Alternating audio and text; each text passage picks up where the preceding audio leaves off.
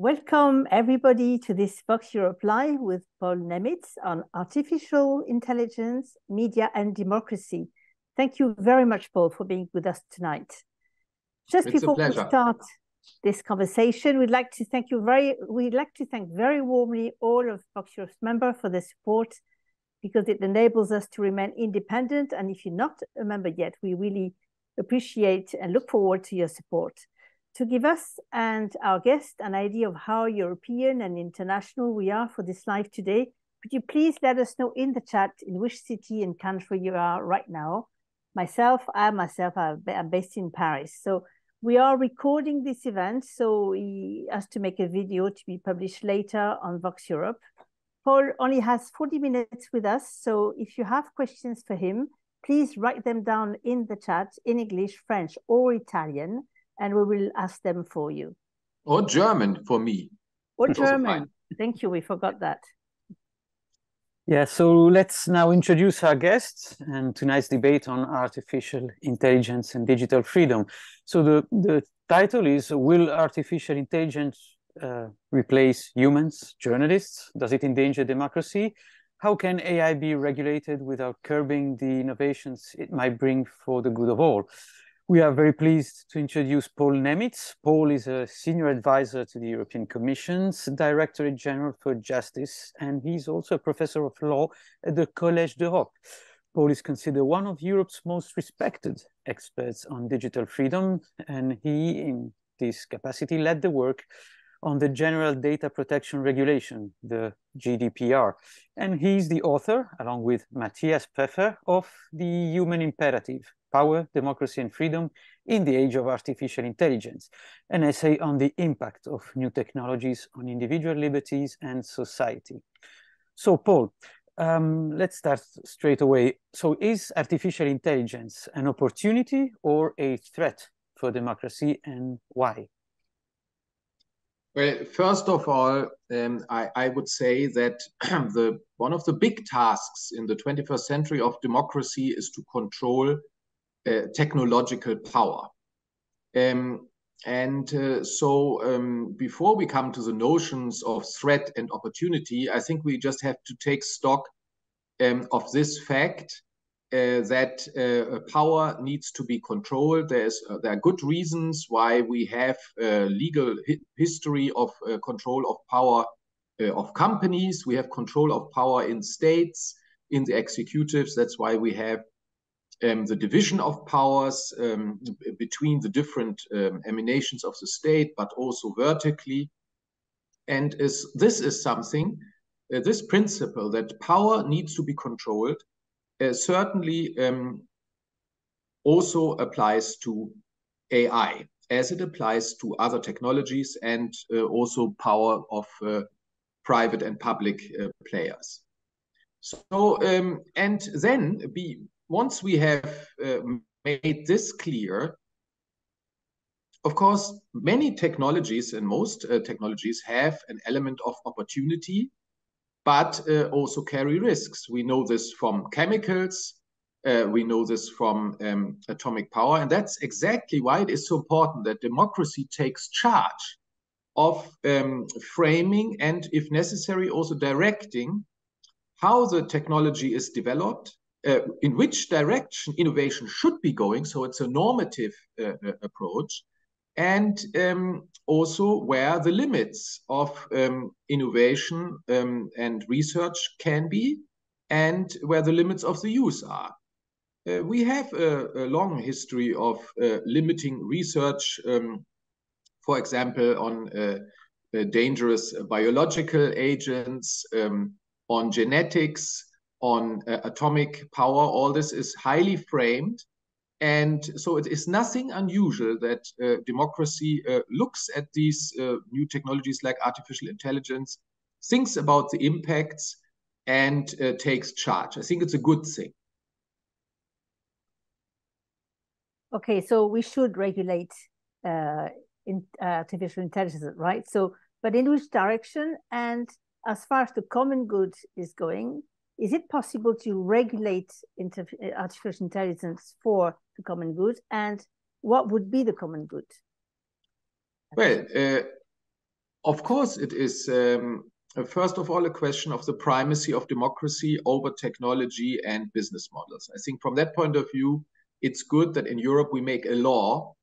You know, the word regulation, it's an American word. It comes from regulatory authorities, from down delegating from a Congress which can't perform its function of legislation, which is democratically legitimized, to regulatory authorities. So I must say, you know, when we talk about Europe, we are talking about lawmaking in a democratic process which has full democratic legitimacy through the people, the European Parliament, and through the Council of Ministers, the governments. In Europe, we have co-decision of these two bodies. And therefore, this is not just regulation like in the American way. And what the common interest is in a democracy decided exactly in this process. The parliaments and the lawmaker in a democracy is the place to decide on the direction of common interest, and the law is the most noble speaking act of democracy, determining what is in the common interest and what is not in the common interest. Thanks, Paul. A few months ago, speaking about regulation and AI, some tech moguls wrote a letter that was basically warning governments that AI might destroy humanity if there were no rules. So they were asking for regulation. But many critical experts like Evgeny Morozov and Christopher Wiley, in two stories that we recently published, say that actually by wielding the threat of AI-induced extinction, those tech giants are actually diverting the public and the government's attention and opinion from the current issues with artificial intelligence to issues that are possible and unverifiable. Do you agree on that? Well, I would say we have to look both at the immediate challenges of today of the digital economy and the challenges to democracy and fundamental rights. Today already are real. The power concentration in the digital economy is real today, and AI very likely adds to this power concentration. The big players who are already powerful, who are all in the top 10 of the American stock exchange, these are the most capitalized companies in the world. You know, companies like Alphabet, Amazon, Microsoft, Apple, and Facebook, they are adding to their power because they are also at least the systems innovators of the functioning systems of AI, bringing all the elements of AI, which many people work on, many researchers, many startups, but they bring them together into functioning systems. So we have an immediate challenge of today, not only from the technology, but also from the implications of this add-on to power concentration in an already highly concentrated situation of power. And then, of course, we also have long-term challenges, but we have to look at both. The precautionary principle is part of innovation in Europe, and it's a good part. I think we have to be proud about Hans Jonas. He was a European philosopher who immigrated to America, taught at the New School of Social Research in New York. He was inventing the principle of precaution. It has become a principle of legislation, of primary law in the European Union. And it obliges us also to look at the long-term impacts of technology and make ourselves able to understand as good as possible what the potential terrible impacts of technology can be. And second, if we cannot exclude with certainty that these negative consequences will arise, then we have to take today the decisions which are necessary to make sure that they don't arise, even in situation of information uncertainty. So that is what the precautionary principle is about. And partially our legislation also serves this purpose. Okay, thank you, Paul. Elon Musk, him again, tweeted on X that there needs comprehensive deregulations. Is this the way to protect individual rights and democracy? And I know that's a kind of rhetorical question, of course. But... Well, I would first also say to those who have called, after having put AI innovations like ChatGPT on the market, and they've afterwards called the legislators to regulate, while before this already writing books in which they said AI is like atomic power, you know, especially if you think about Bill Gates, if you think about Elon Musk, if you think about the president of Microsoft, Brad Smith, in his book Tools and Weapons, you know, they were all very clear about the risks and opportunities, but both of AI, but they didn't draw the consequences from this in a quite cynical way. You know, Microsoft first bought a big part of OpenAI, and then they just put it on the market to cash in a few billion. And then they went out and said, and now we need laws. But the parallel to atomic power, of course, would have meant, if one takes it serious, there should have been a waiting time. They should have waited until regulation is in place. Nobody had the idea when atomic power was introduced in our societies to start operating atomic power without regulation in place. So I do believe that if we look back in the history of legal regulation of technology, there has always been resistance of business. If you think about the seatbelt for the car industry, it took 10 years until it was introduced in America and also in Europe. People were dying because the car industry was so successful in lobbying, but everybody knew that the death would be half if the seatbelt is introduced, and this is actually what happened afterwards.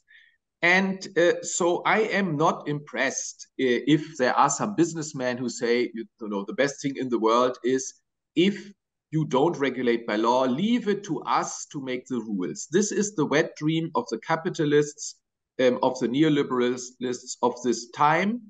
But democracy means actually the opposite.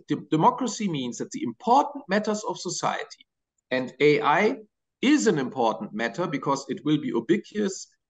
It's already having you know, huge impacts in many areas. Important matters in society, in democracy, cannot be left to the companies and their community rules or their ethics board or their self-regulation. Important matters in societies which are democratic must be dealt with by the democratic legislator. This is what democracy is about. And I also do believe that the idea that all the problems of this world can be solved by technology, like we've heard it from President Trump, when the US left the climate agreements in Paris, and he said, oh, technology, we will solve the climate problem by technology. This statement is actually wrong. In climate policy, in all the big issues of this world, peace and war, in the issues of the virus, the coronavirus, we have seen that behavioral rules, how people behave, are key. So we have to invest in being able to agree on things. The scarcest resource today for problem solving is not the next great technology and liberating the potential of technology and all, you know, this ideological talk. The scarcest resource today is the ability and willingness of people to agree in democracy, and by the way, also between countries, whether it's in the transatlantic relationship, whether it's in international law, whether it's between parties who wage war with each other to come to peace again. This is the greatest challenge of our times. And I would say those who think that technology will solve all problems, you know, there is a certain hubris here. Yeah, thank you. Just a very quick question to go back to what you just said earlier, that in fact, that means that you do believe, you're optimistic in the sense that regulation through a democratic process is strong enough in the end to curtail the deregulation forces of lobbyists? Well, let's say it this way. In America, the lobby prevails. If you listen to the great constitutional law professor Lawrence Lessig about the power of money in America, and if you listen to his analysis why there is no law coming out of Congress anymore which in any way curtails big tech, money plays a very serious role, and it is a very sad account of a democracy if it can't pass laws anymore because people just can't agree.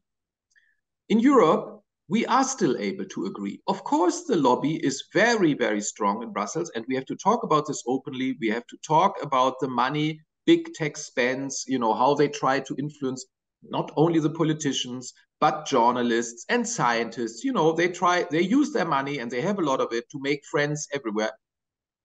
Not through open corruption, but buying friendship, you know, research projects, press support, parties, events, and so on.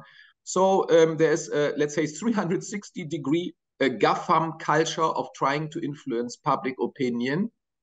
And in my book, I've described their toolbox quite in detail. And yes, they are very, very present.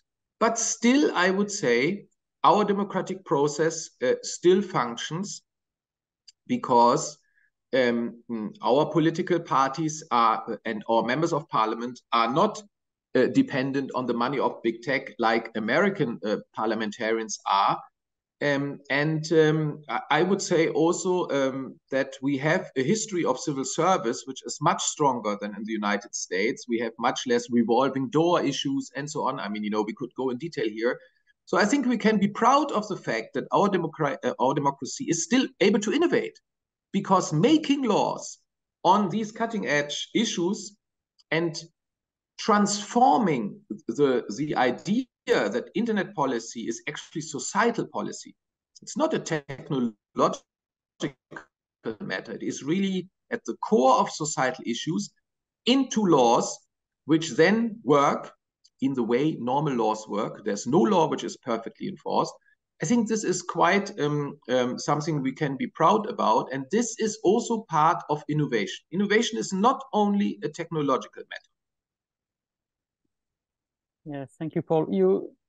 You link actually perfectly to what one of the big leitmotifs of Evgeny Morozov's take on artificial intelligence and big tech in general is solutionism, what you mentioned as the idea that technology can solve everything. And he's really very much into pointing out that. So currently the European Union is discussing the AI Act, the regulation that should, the norm that should regulate artificial intelligence. And actually the so-called trilogue negotiations between the Commission, the Parliament, and the Council started today, if I'm not wrong. And so where is this regulation heading? And you mentioned the fact that European institutions are not as prone to corruption or so this sensitive to money as in the US. But do we know to what extent the tech lobby has influenced this regulation? We know that it's the largest lobby in terms of budget within the EU institutions. And can we say that the AI Act is the most comprehensive law on the subject to date?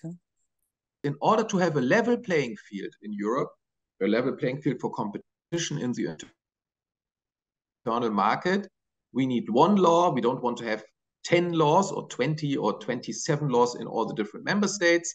So it's a matter of equal treatment. And it is, I would say, also the most important thing about this AI Act is that we establish, or again here, the principle of the primacy of democracy over technology and business models. That is key. And for the rest, I'm very confident that the Council and the European Parliament will be able to agree on a final version of this law in the trilogue before the next European elections. So that means by February at the latest. Evgeny Morozov says that it's the rise of artificial general intelligence, or AGI, basically an AI that doesn't need to be programmed, and thus that might have unpredictable behavior, that worries most the experts. Its supporters, though, like OpenAI's founder Sam Altman, say that it might turbocharge the economy and, I quote him, elevate humanity by increasing abundance. So what is your opinion on that? Well, I think that we now first have to see whether all the specialized AI really are being fulfilled. Let's see this first. I'm not convinced by that. You know, it's right now it's a buzz. We have seen tech buzzes before. The step to general artificial intelligence, it's unclear when it will arise. Stuart Russell, who I believe is one of the most competent people in this area, he is the writer of the most sold textbook on AI, and he has written a book which is called Human Compatible, The Problem of Control, in which he basically says AI will never be able, also not as general AI, be able to operationalize general principles, like, for example, constitutional principles, fundamental rights, and so on. And that's why whenever there's a decision of principle or a decision of value to be taken, the programs have to be designed in such a way that they return to the humans. So I think this thought for the time being should guide us and should guide those who develop general AI. And he also says he believes it will still take decades until we have general AI, but he also makes the parallel to the splitting of the atom. And he says, you know, many very competent scientists said it's not possible. And then one day, by surprise, in London, a scientist gave a speech on the next day and showed how it is possible. So I think we have to prepare for this, and we will have to prepare for more. Mustafa Suleyman, who from DeepMind, who was bought out together with DeepMind by Google, he now says that the next step is going to be interacting discourse agents which can negotiate with each other, you know, for contracts and for maybe also for political matters and find agreements. There are many fantasies out there how technology will evolve. I think the important thing is that public administrations and also parliaments and governments stay on course and watch this very carefully. And we need an obligation to truth from those who are developing these technologies, often behind closed doors. You know, there is an irony in EU law. When we do competition cases, we can impose a fine if big corporate lies to us. Facebook, for example, received a fine of more than 100 million for not telling us the full story about the takeover of WhatsApp. But there is no duty to truth when we consult as Commission in the preparation of our legislative proposals, or when the European Parliament consults to prepare its legislative debates or trilogue. Their business lies. There's unfortunately a long tradition of digital business and other business. You don't want to exempt the German car industry and the Dieselgate, you know, same type of thing. There is a tradition of not only breaking the law, it is incredible how many decisions have been taken in competition law and in data privacy and so on against big tech companies where it has been shown that they are not complying with the law. They also don't tell the truth when they are in discourse with governments and legislators. And this has to change. So I think what we need is a legal obligation to truth, which also has to be sanctioned. And we need a culture change, because increasingly we are dependent on what they tell us. And you know, there is an issue. If politics is dependent on what business tells them, then we must be able to hold them to truth. Okay, well, that's it's great to hear that there are fines, of course. But my question would be: are these fines? Do they have any impact on companies? I mean, have you seen that the fact that even if Facebook has a fine of $1 million, does that make any? Do they act differently? I mean, what does it mean for them in terms of money, in terms of impact? So it sounds maybe like a naive question, but maybe that's all we have. Yeah, I think fining is not everything, but we live in a world of huge power concentration, and we need counterpower. And the counterpower must be with the state. So we must be able to enforce our laws, and if necessary, with a hard hand. And unfortunately, these companies largely only react to a hard hand. By the way, also in America, the biggest fine, for example, on data privacy in the world doesn't come from a European data protection authority. It comes from the Federal Trade Commission, which imposed a $5 billion fine on Facebook. And, in America, when you look at the SEC, the stock market regulation, financial regulation, and also the Federal Trade Commission, America knows how to deal with capitalism, namely with a hard hand. In America, people go to prison when they do a cartel, when they agree on prices. In Europe, not. So we, I think, have to learn in this respect from America. We must be ready and willing to enforce our laws with a hard hand, because democracy means that laws are made, and democracy also means that laws are complied with. And there can be no exception for big tech in this. It means we're moving towards a more American. No, it means we must take it serious that we need to enforce our laws, and enforcing laws, unfortunately, often makes it necessary to be able to fine. So it is important that we have fining bases, and as you know, in competition law, we can fine up to 10% of world turnover of big companies. I think that has an effect. In privacy, unfortunately, it's only 4%, but still, I think these fines do have, and they must have, an effect of motivating boardroom members to make sure that their companies comply. This being said, this is not enough. We must also always think that in a democratic society, counterpower comes from citizens and it comes from civil society. So it's also very, very important that we empower citizens, and we empower civil society to act for citizens and with citizens and in place of citizens to avail themselves of their rights. We cannot leave individuals alone to fight for their rights in face of big tech. We need public enforcement, and we need to empower civil society to fight for rights of individuals. I think this is part of the big package of controlling the power of technology in the 21st century. And all of this will guide innovation. It's not an obstacle to innovation, but it guides innovation towards a public interest and towards middle of the road legality. And that's what we need. We need the big, powerful tech companies to learn that it's not a good thing to move fast and break things if the break things contains the principle of breaking the law. That is not a good thing. And disruptive innovation, yes, but not if it disrupts the law. Because, I think we're all in favor of innovation, and certainly Europe is, in terms of productivity, we are an innovative continent in many respects. But it undermines our democracy if we allow that powerful players can disrupt the law and can break the law and they get away with it. That is not good for democracy. Yeah, Paul, speaking of getting away or leaving, if you prefer, lately, and also it illustrates the balance of power between tech giants and regulators. Thierry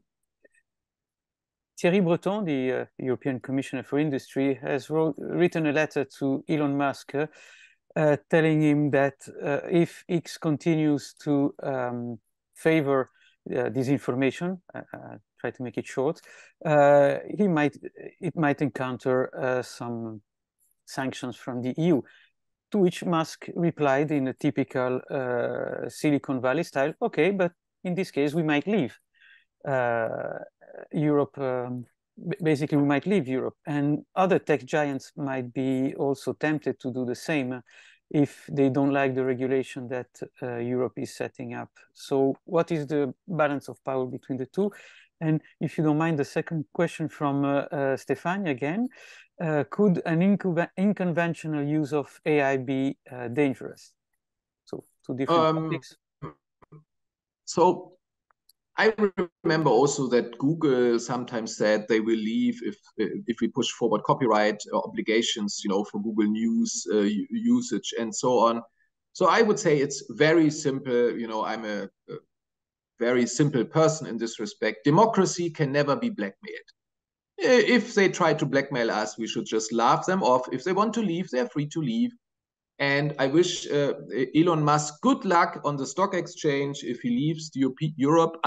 Fortunately, we are still a very, very big profitable market. If he can afford to leave, goodbye, Elon Musk. We wish you all the best. And what about the danger of the unconventional use of AI? Yes. Unconventional meaning the use for war, of course, that is a danger. There is work on this in the United Nations. Weapons which are getting out of control are a problem for every person who understands security and who understands how military works. Military wants to have control over its weapons. And in the past, we had countries agree in multilateral agreements, not only on non-proliferation of atomic weapons, but also small weapons which get out of control, like landmines. So I think in of the common interest of a world of humanity and governability, work needs to progress on rules for the use of AI for military purposes. These talks are difficult. Sometimes it can take years, in some cases even decades, to come to agreements. This was also like that in the past. But eventually, I think we do need such rules for autonomous weapons, certainly, and in this context also for AI. Okay, Paul, I had one last quick question. I don't know whether you can give us a quick answer, given the fact we only have 1 minute left, but it's just to go back to what Chris Wiley said in the article we mentioned, that in a way, the current regulatory approach does not work because, I quote, it treats artificial intelligence like a service, not like architecture. And so we are regulating security to consent. Do you share that opinion? And then maybe you can be a conclusion.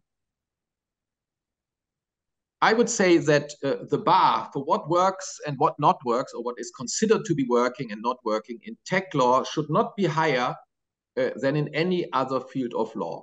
We all know that we